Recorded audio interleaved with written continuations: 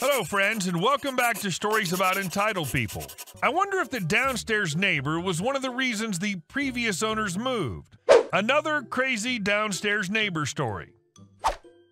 I bought my first home 3 months ago, a condo here in Philadelphia. Settlement in the middle of the month, and then immediately had contractors begin a 6 to 7 week project redoing the kitchen, bathrooms, bedrooms, pretty much everything except the living room floor. About a week into the renovation, I got an email from the community manager hired by the HOA as a full-time liaison between residents, saying that my downstairs neighbor had suffered damage to her condo due to our construction.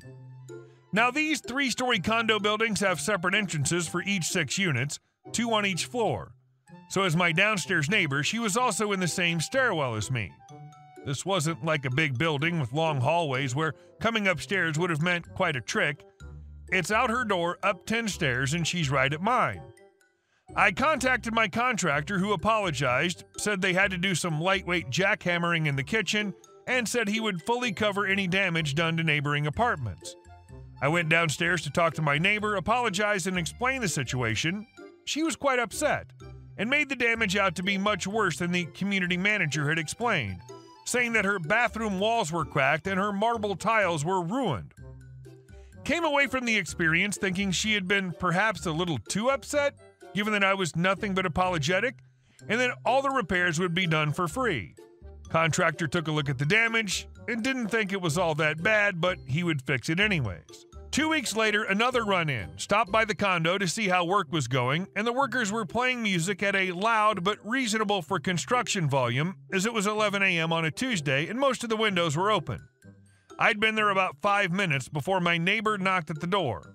When I opened it, she was in near hysterics, saying how the music was insanely loud, how she'd been hearing multiple complaints all morning from all over, and that she was about to call the HOA president and try to have him do something about it. She went on and on for several minutes.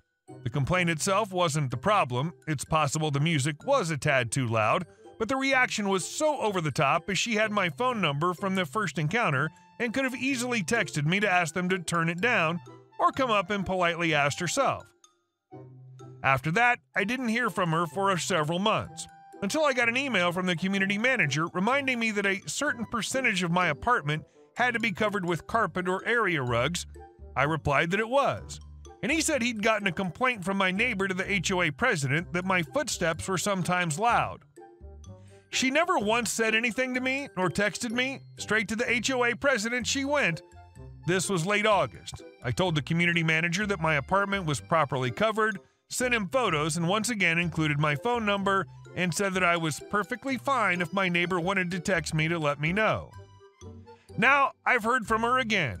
Again, she skipped talking to her neighbor and instead went to the HOA president.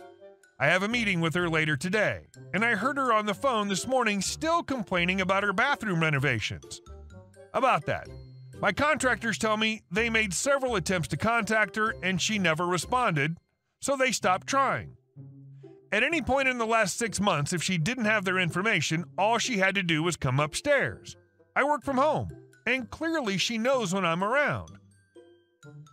I just get the feeling this is going to turn into a whole ongoing thing with this woman.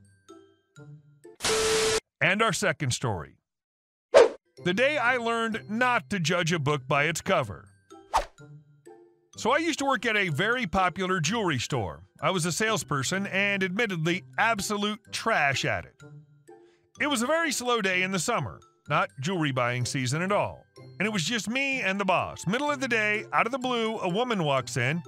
This woman looked like your typical trailer park girl who was just walking in to look at shiny stuff, but the boss has always stressed that we should approach and attempt to help anyone who wanders in. Now at this point, I see him see her. He gives her one look up and down while he's at his desk behind the counter and looks back at his computer.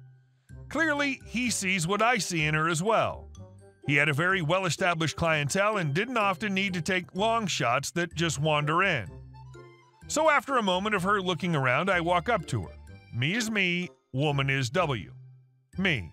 Hi there, welcome to store name. Looking for anything in particular? W, quietly and seeming a bit overwhelmed in this store. Well, I'm looking to buy my son something nice. Me. Oh, cool, birthday? W, still quiet and a bit nervous. Yes, but mostly as a thank you. We've been struggling all his life with paying off debt and me not holding down a steady job, but my life is really back on track. I have a good job now, and we're living very well, and I just want to thank him for fighting through the tough times with me. At this point, I'm very taken aback and a little mad at myself. I was very judgmental of this woman before I even spoke to her, but after our little talk, which I paraphrased because I don't remember every detail of it, I actually was very proud of her. So after about 10 minutes of chit-chat, I started selling again. Me: well, ma'am, I'd love to help you find something for him. What do you think he'd like? W, seeming much more chipper after talking with me for a while: well, he's always wanted a real gold chain, but I could never afford it. Now that I can, I'm getting that boy a gold chain. We both laugh, and I lead her over to where we keep gold chains. I show her a couple, and she chooses one she likes. This was a very nice chain, thick 14-karat gold, the works. After a bit of playing around on the register with active discounts, I got it to $3,000. Obviously, that's a lot of money, and even people who are doing well for themselves don't often have $3,000 in the bank they can just drop on a gift. Me: so you mentioned that you've paid off your debts and your finances are in good standing, so I take it your credit is much better than it was? W: yes, much better. Me: well, would you be interested in financing this? W: absolutely. So she shows me her driver's license and I get some information from her, the typical stuff for a credit check. Even after our talk, I didn't expect her to get much. Being in a hole with your credit can be a serious nightmare to climb out of, and even people who've turned their finances around in a big way can still have bad credit. To my shock, awe, and glee, she was approved for $8,000 in credit. In my time at the store, I think I may have seen one other person the whole time get instantly approved for that amount.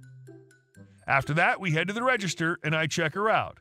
She even has the cash to do a down payment so that she won't be charged any interest over her payments. I give her the bag with the chain in a nice case and we walk toward the front of the store and talk for a moment. As we chat again, I think about her story and how much trouble she's had getting her life back in order, and I'm not even thinking about the money I just made. I was just proud of her. As we part ways, I hit her with words I feel like she's been wanting to hear for a long time. Me: you're a good mother. W, clearly choking up: thank you.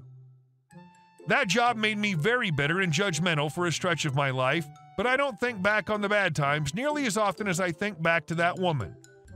Even my boss was caught off guard that I got a huge sale on a slow day from the last person we would have expected. Seriously, everyone, don't let retail make you bitter to people based off appearances. You don't know their story. Sometimes their story's beautiful. And our next story. I guess I work here now. When I was a senior, my best friend/girlfriend began work at a small little sushi restaurant. The owner was an old Japanese lady, really chill and lenient when the store wasn't busy. I, being a person with no life after soccer season ended, began hanging around the sushi restaurant with my girlfriend while she worked. I'd mostly just sit at a corner table, pour myself some green tea, and order an occasional nigiri to munch on. Anyway, sometime in the spring, I was doing my usual thing at the sushi restaurant when the owner suddenly collapsed. My girlfriend immediately called for an ambulance, accompanied her boss to the hospital, and threw me the keys to close down the shop. After she left, I followed the close down instructions they had in the back when I heard the front doorbell ring. Thinking nothing of it, I stepped outside to tell whoever it was we were closed. Literally, dozens of people were lined up to order, looking like a part of a tour group or something. The lady that was first in line immediately started ordering. Lady, there you are. I'll have a Dragon Maki, 2 orders of Inari. Me, actually, Lady, not listening, and an order of your California roll. The thing about me is that at the time I was incredibly shy, especially around strangers, and I avoided confrontational situations like the plague. This was literally one of my worst nightmares. I tried a few more times to tell them I didn't work there, but they didn't seem to be listening. So instead, I just went with the flow. Me, sure, let me get that for you. And so began the most hectic and stressful hour of my life. I kind of know what goes on things since I've eaten at the store for most of the year, so I just wing it. I'm rolling shoddy rolls, I'm packing sushi rice and things, and I'm running a cash register solely on instinct.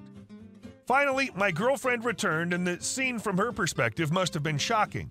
Dozens of angry tourists and her socially awkward boyfriend covered in sushi rice and seaweed, frantically pressing buttons on a register.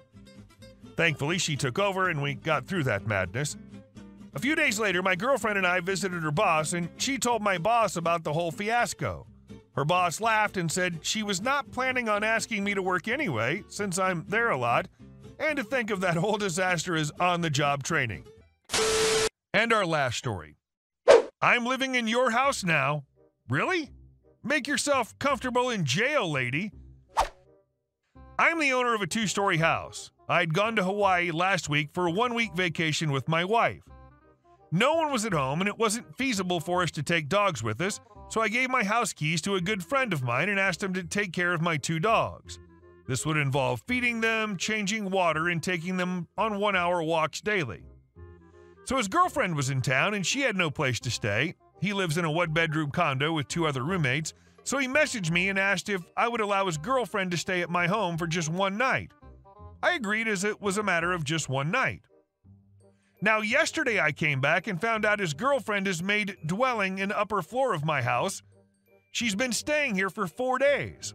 I asked her to leave immediately, but she and my friend are insisting to let her stay 1 more week because she's in search of a job in LA, California. I called police. They came and said this would be a civil matter and I have to go through eviction process. So I'm here with an unwanted stranger in upper floor, an a-hole friend who broke promise and pissed off my wife. So yesterday night, that squatter girl went outside to grab some dinner with her boyfriend. Me and my cousin carefully packed all her stuff in her 3 bags and left on our front porch and locked ourselves in the house. We also looked over her stuff from the window to make sure no one steals it. Our wait was over after 2 hours when girl returned. She figured it out and started pounding at our door, yelling loudly to open door, typical squatter drama. We told her to go F off and we won't open the door. So finally, after 30 minutes of constant drama, she dared to call the cops. I was nervous how it would turn out. Cops arrived. Fortunately, these were different ones than previous night. First, they listened to her side, then they came to me. I explicitly told them that I was the sole owner of the house and never allowed girl to stay more than 1 night. She was not only trespassing, but also living in my house illegally without my permission. B kept saying I had given permission to stay there indefinitely and now kicking her out. Officer said she has any proof of that. She claims she had some message which accidentally got deleted. Now the best part? Officer then asked her for an ID. She gave ID. Officer verified it over radio. Suddenly, they told him this B had a failure to appear warrant for months-old shoplifting case. Stupid lady was arrested immediately. Her stuff sent to a friend's house. Officer said that I don't need to worry and they'll take care of her. I don't require any further action. So finally, I'm relieved from that squatter and B is behind bars. What a justice boner. Now that she's out, mind if I crash at your place for a day or 2?